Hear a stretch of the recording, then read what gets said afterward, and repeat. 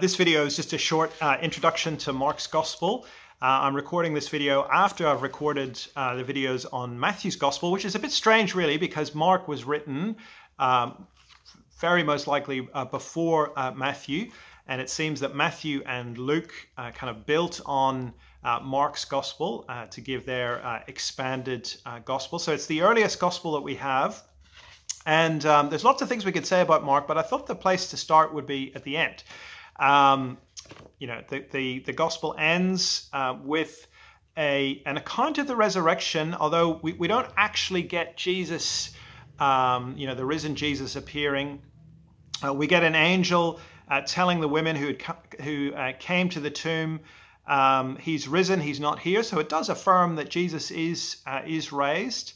And the angel even points to the place where they laid him, and then tells them to go to tell the disciples. And but the last verse 8, they went out and fled from the tomb, for trembling and astonishment had seized them, and they said nothing to anyone, for they were afraid. Now that's the place that most scholars think that Mark's Gospel ended. The earliest manuscripts we have end there, but in your Bible there'll be kind of more text after that. And I think, I mean, others might have a different view, but I think the reason that we have these kind of longer endings is people sort of said, that's it, that's how it ends. You know, it's a very sort of anticlimactic ending. You know, these women said nothing to anyone, for they were afraid. And that's the end of the gospel. But I think we understand the ending by considering the beginning. And right at the beginning of the gospel, now the idea of this being the gospel according to Mark, I think it is the gospel according to Mark, but that's not actually part of the text. That was sort of, you know, a kind of attributed to the gospel, but it's not actually part of the manuscript. The very beginning of the gospel, though, it says, chapter 1, verse 1, the beginning of the gospel of Jesus Christ, the Son of God. Now, what does that mean? Why would you start, you know, it would be like starting a novel, the beginning of the novel. That's how we can sometimes think of it. But actually, what Mark means when he says the beginning of the gospel here is not, he doesn't mean this is the beginning, this is the start point of my Gospel of Mark. No, it's the beginning of the gospel. At this point, as an early Christian reader, you would, if you were reading this, you're thinking of the gospel as the proclaimed gospel. You've heard the gospel preached by apostles or preached by others. You've come to believe in Jesus through the preaching of the gospel. And what Mark is saying is, okay, this is the beginning of the gospel. This is how the gospel that you've heard preached began. You can kind of think of it like the you know, the origin story, the backstory to the gospel. Kind of like, and I stress kind of, like the magician's nephew to the Lion, the Witch, and the Ward. This is the backstory. You know, think of 1 Corinthians 15 when Paul gives his summary of the gospel, you know, that Christ died for our sins according to the scripture. It's quite a sort of, it's quite a sort of stripped out basic summary in terms of details about Jesus' life. And you can read Paul's letters and there's very little detail about Jesus' life and teaching. And so kind of sometimes we think because the Gospels deal with Jesus' life, they were written before the letters, but actually it's the other way around. The letters were written first and then the Gospels were written. So the letters sort of obviously, you know, assume a knowledge of Jesus on the part of the people that are writing. But what the Gospels do is they come along and say, okay, you've got this assumed knowledge. You do know about Jesus. You know some of the basics of his life. You know that he died, that he rose again. But we're going to fill out for you by talking to eyewitnesses and investigating. We're going to fill out for you what actually you know, happened in the life of Jesus. And that I think is what's happening. The beginning of the gospel. Here's the beginning of the gospel because it begins in the life of Jesus. And so I think that's why, you know, Mark ends so suddenly. It's because he's writing to people who know what happens next. They know that the women did go to the other disciples. They know that the gospel was preached because they're downstream of it. So I think that's one way to think of Mark's gospel. It's the backstory to the gospel. It gives us the detail of Jesus' life, and it lays it down. It's the beginning of the gospel of Jesus Christ, the Son of God. Now, it's slightly artificial, but you can sort of think of, Jesus Christ, the Son of God, in terms of the two halves of the gospel, because at the end of, or the middle of chapter 8, Peter, chapter 8, verse 29, Peter confesses to Jesus that you are the Christ. He recognizes that he is the Christ. And then after Jesus, his death on the cross, there's a centurion watching.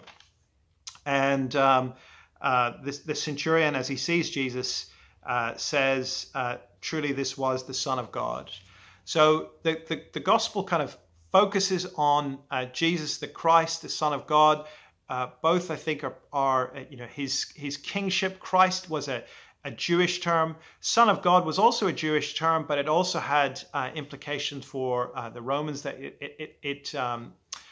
it spoke of a kind of divine figure, and it's kind of interesting that it's a Roman centurion who confesses Jesus as the Son of God. But also, in terms of thinking of the gospel, the first half is really kind of concerned with establishing that identity, showing Jesus' miracles.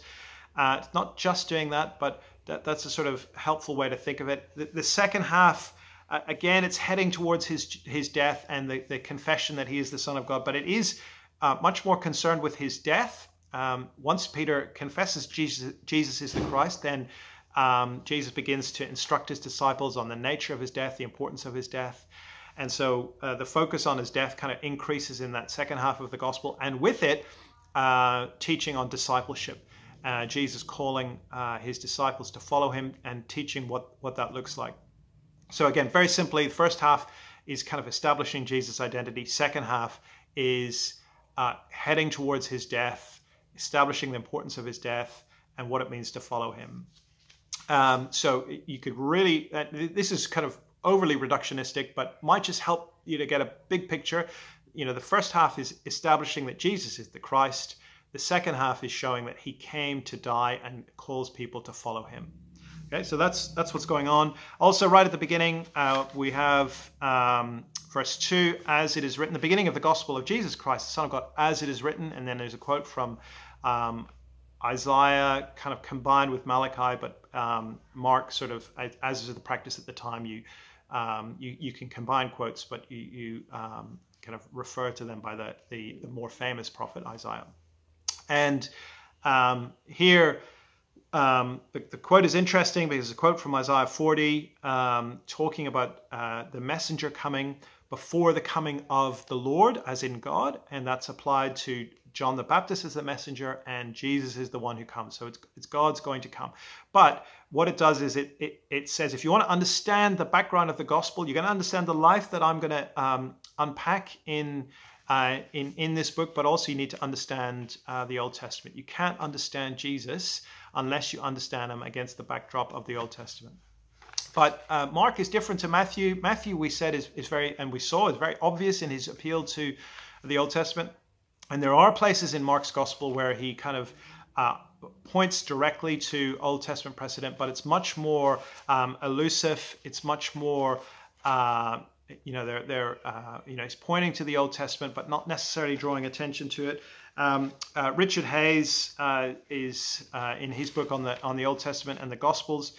He suggests that chapter 4 gives something of an approach to Mark's Gospel when Jesus says, chapter 4, verse 24, "Pay attention to what you hear. With the measure you use, it will be measured to you, and still more will be added to you." And he suggests that that Jesus was calling for a generous hearing of him, and Mark has put that there to sort of underline the idea that it's a generous hearing of reading of his gospel in light of the Old Testament to fully understand who Jesus is.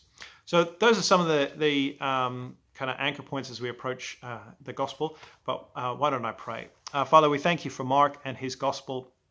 We thank you for him giving us the beginning of the gospel and grounding our faith in the Lord Jesus. We thank you so much for it and for our understanding of Jesus that it gives us. In Jesus' name, amen.